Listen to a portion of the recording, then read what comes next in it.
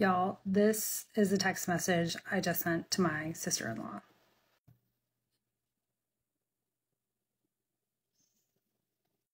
She warned me about these for my children, but guess who the first one in the family was to get them?